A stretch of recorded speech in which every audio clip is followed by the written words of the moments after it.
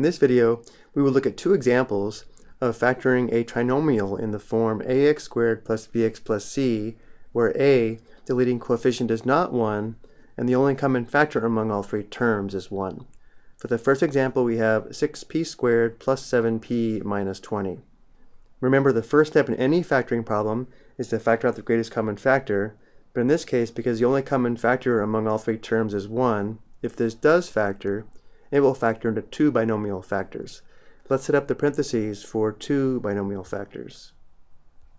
Step 1 is to place the factors of ax squared, or in our case 6p squared, into the first positions of the parentheses, or binomial factors.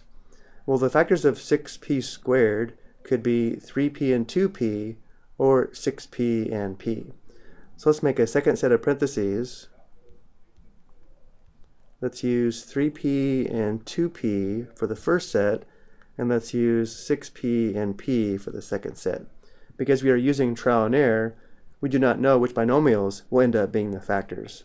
And now for the next step, we need to place the factors of c, which in our case is negative 20, into the second positions of the binomial factors until we determine that the sum of the inner product and outer product here or here is equal to the middle term, which is positive 7p.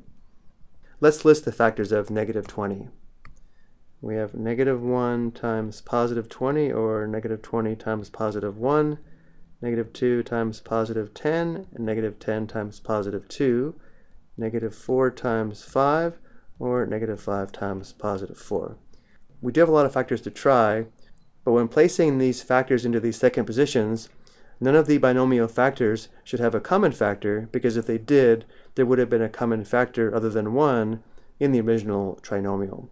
So let's say we begin with the factors of negative 5 and positive 4. Because of the 2 here, we would not put a plus 4 here, because if we did, we'd have a common factor of 2 in this binomial, and we cannot have this if there wasn't a common factor of 2 in the original trinomial. So let's place the minus 5 with the 2p, which leaves us with a plus 4 with the 3p. And now looking at the second set of parentheses, because of the 6p here, we would not put the plus 4 here because we'd have a common factor of 2. So let's place the minus 5 here and the plus 4 here. And now let's check the sum of the inner and outer products. For the first set of parentheses, the inner product is 8p, and then we have plus, the outer product is negative 15p. Well, 8p plus negative 15p is negative 7p. We want a sum of positive 7p, so because we have the right number but wrong sign, it's an easy fix. We simply just change the sign of these factors. But before we do this, let's go ahead and check the sum of the inner and outer products of the second set of parentheses. So for the second set, the inner product is negative 5p, plus the outer product is 24p, and negative 5p plus 24p is 19p, which is not 7p, and therefore we know this factorization is not correct.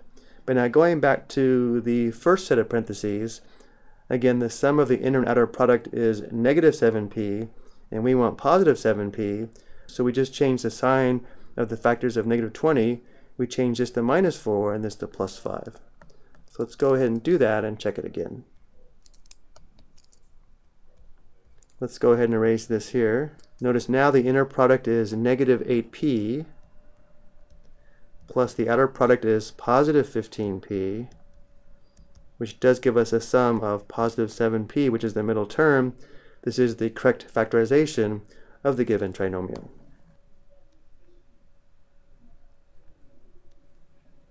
We can always check our factorization though by determining the product, and let's go ahead and do that. We have the quantity 3p minus 4 times the quantity 2p plus 5. We have 4 products. We distribute 3p and then negative 4. So 3p times 2p is 6p squared. 3p times 5 gives us plus 15p. Negative 4 times 2p gives us minus 8p. And negative 4 times positive 5 gives us minus 20. And combining like terms, we do get 6p squared plus 7p minus 20, which does verify our factors are correct. Let's take a look at our second example. Again, notice how the only common factor among all three terms is 1, and therefore if this does factor, it will factor into two binomial factors. The first step is to place the factors of 8x squared into the first positions, but again the factors of 8x squared could be 4x times 2x or 8x times x. So let's use 4x and 2x here. Let's make another set of parentheses and use 8x and x.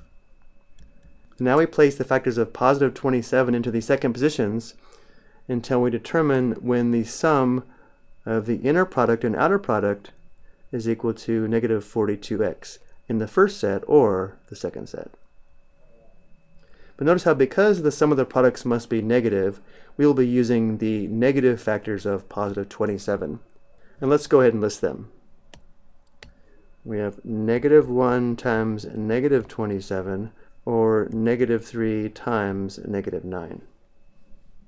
So we don't have a lot of factors to try. Let's try the factors of negative 3 and negative 9.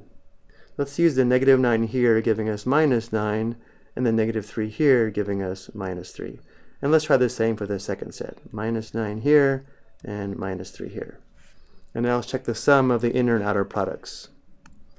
In the first set of parentheses, the inner product is negative 18x, plus the outer product is negative 12x. Notice the sum here is negative 30x, which is not negative 42x, so this factorization is not correct. Let's check the second one.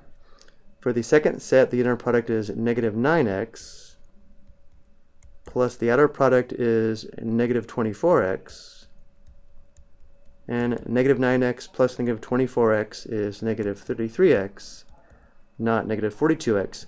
Neither of these factorizations are correct. Let's try switching the positions of the negative 9 and negative 3. So we'll change this to minus 3 and this to minus 9, and the same here. And now let's check the sum of the inner and outer products again.